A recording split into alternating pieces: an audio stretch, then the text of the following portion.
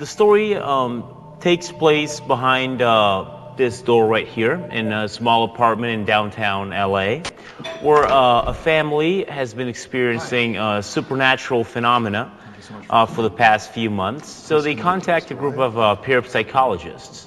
Alan is a single father, struggling very hard to raise an adolescent daughter, Caitlin, and his 4-year-old son, Benny, after the tragic death of their mother. We arrive to this house and we try and help. We talk to the family and we try and have interviews, and we basically begin to observe. And very quickly, we observe that things start to go a bit awry. That are investigating or analyzing paranormal activity from a very scientific standpoint, using real scientific machinery, and at the same time they have a very psychological approach to it.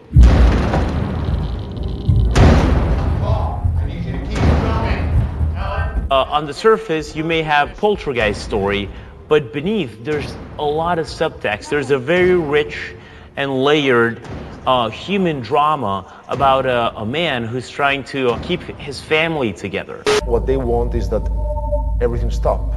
That's what they really want. So they are not so worried about the facts, but about emotions.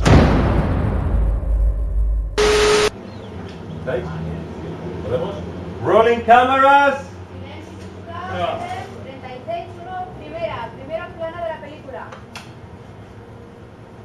Okay, set.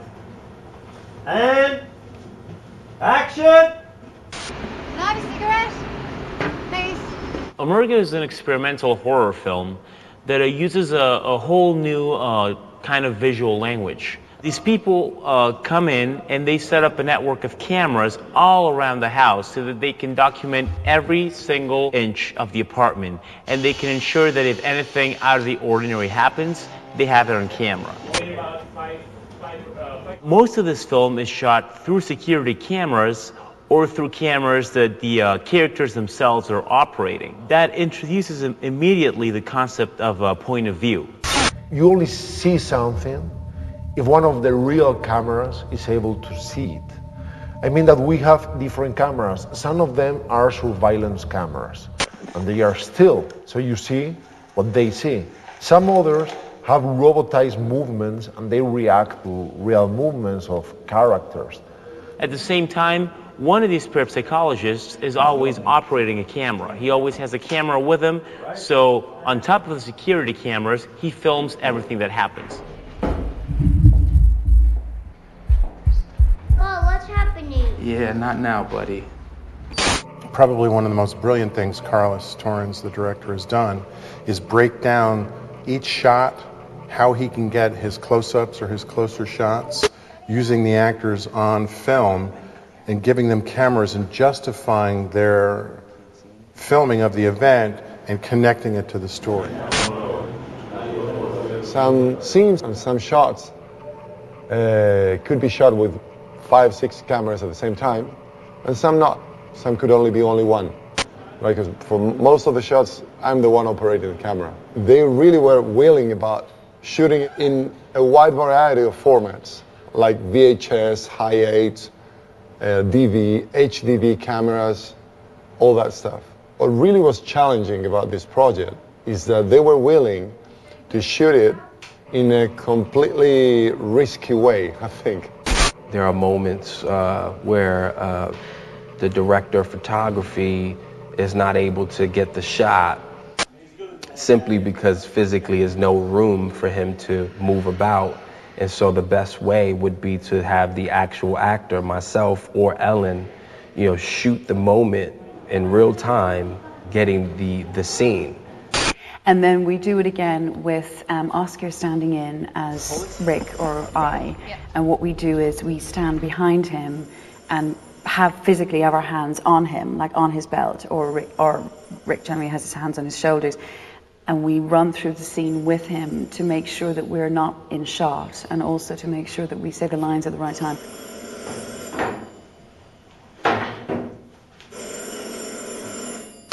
So every single shot in Emergo is justified or is obtained by a camera that the audience should know where it's at every moment. We never fool, we never do tricks. If you see something, it's because there's a real camera there that is showing it for some reason.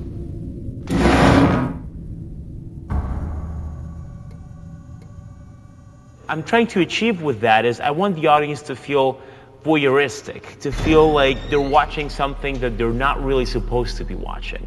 You're basically the voyeur, you're basically the spy that's watching something that you're not supposed to be watching.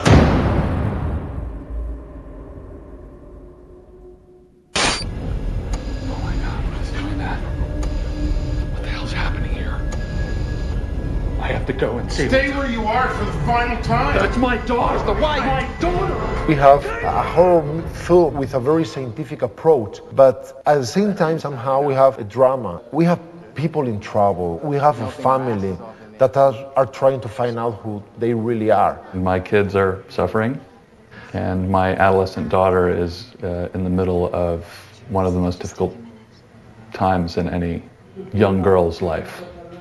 And we have a strange girl who's trying to fight against what she thinks she is and her pulsions in a difficult age. I was told to be as miserable as possible. Fuck off. Leave me alone! Not supportive of the investigation in any way, shape, or form. She's super rebellious and actually blames her father for everything that's going on. She's a lot of fun to play because she's very angry and distraught, very dramatic. Okay, roll camera, set, and action.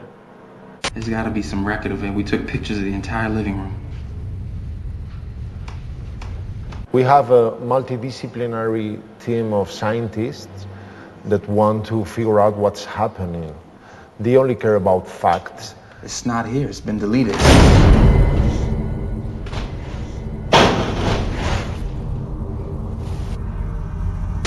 Probably one of the most important directions I got, to act as neutral and as scientific and as dispassionately as I could.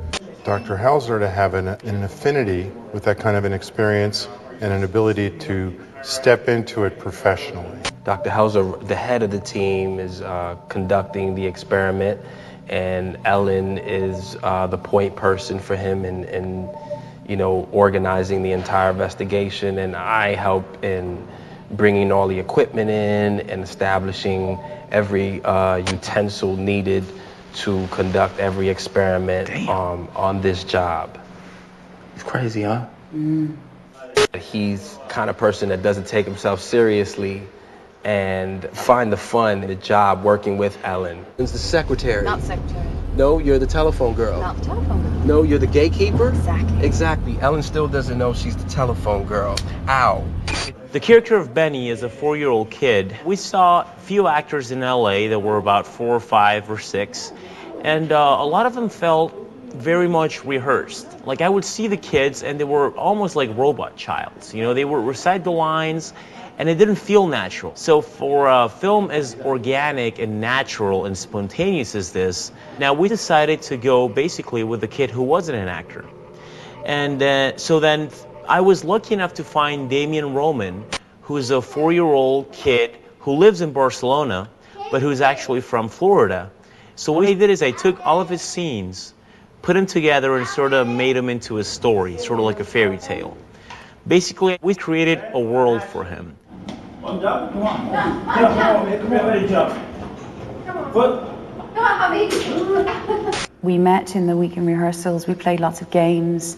He never knew my name was Fiona, he just called me Ellen, which I think mainly was that he wouldn't say the wrong name on set. We would basically have play dates where, you know, it'd be me and the actors and Benny, and we'd have toy cars and we'd have all kinds of little gadgets, and we'd just be playing with them over and over and over until he became familiar with us, and he basically saw work as fun, as playing. You have to say that to Carlos because you don't like Carlos. So I don't like. I like Carlos. Who you don't like? Well, the location in this film was pretty much the key element, because I almost see the location as another character. Because the whole film, the whole storyline takes place within these four walls, within a very confined space that's supposed to have a lot of personality. We wanted the whole film to feel claustrophobic, confined. I wanted the audience to be in there with the characters, sweating, reacting to the uneasiness of the situation. Encontramos un piso en particular que estaba muy bien ambientado, que el papel nos parecía perfecto, que podíamos modificarlo para que pareciese americano. Y luego lo complicado fue hacer los efectos en ese piso, que ya nos mandaba mucho por su organización y porque era reducido. Lo que hemos hecho es ir fabricando pequeños artilugios artesanales, todo ha sido nada sofisticado, para hacer pues temblar los cuadros, para cerrar las puertas, para que se moviesen las lámparas. The physicality of what they've created for us has been pretty cool to work in, you know, so it's all really helped the actors to react to. They've literally like taken chairs and tables and a couch and bookshelf, have done everything they could to throw them at me.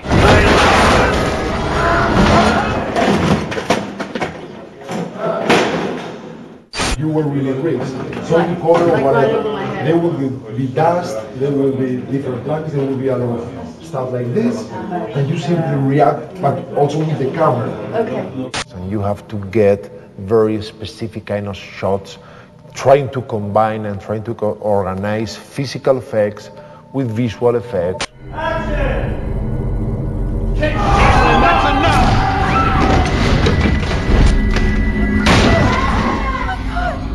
What are we looking at here? Who's shouting? The wind is blowing in your face, the doors are banging, you know, it's a lot of things have to fall. Sometimes when we have to shoot really difficult shots, we have all the crew doing something. Even people from makeup or people from costume or whatever, closing and shouting doors, bumping doors or making noises or whatever. Everything, when you walk around, you can feel immediately that everybody's in the same ship. And that's something that rarely happens, and it's a real joy. Side dock. Holy shit! Dad! I can't move! Help! Dad!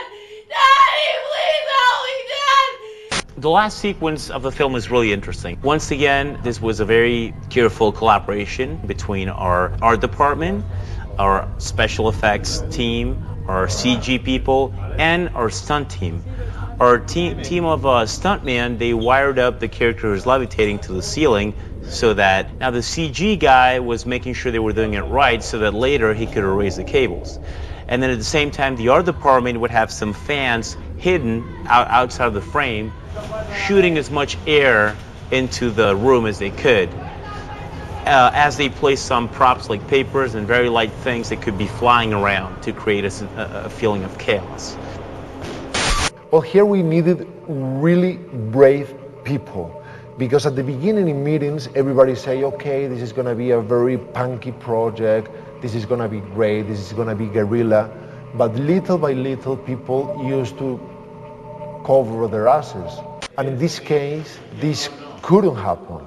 They were not allowed to do that, because that was part of the philosophy. It should be done this way, in a very, very straight and raw way. So everything was absolutely believable and was fed by reality in real time. It's something you will never have seen before. You will be scared, and hopefully you will be slightly moved by these people's predicament, the family particularly, but ultimately it's going to be Emergo is going to be a really enjoyable film. Jesus Christ! Did you get that? Yeah. It makes it feel like you're watching a documentary, and I think if you can capture a horror film in that tone, you know, then I think you might have something really like scary and at the same time really like disturbing in a way, and hopefully fun to watch.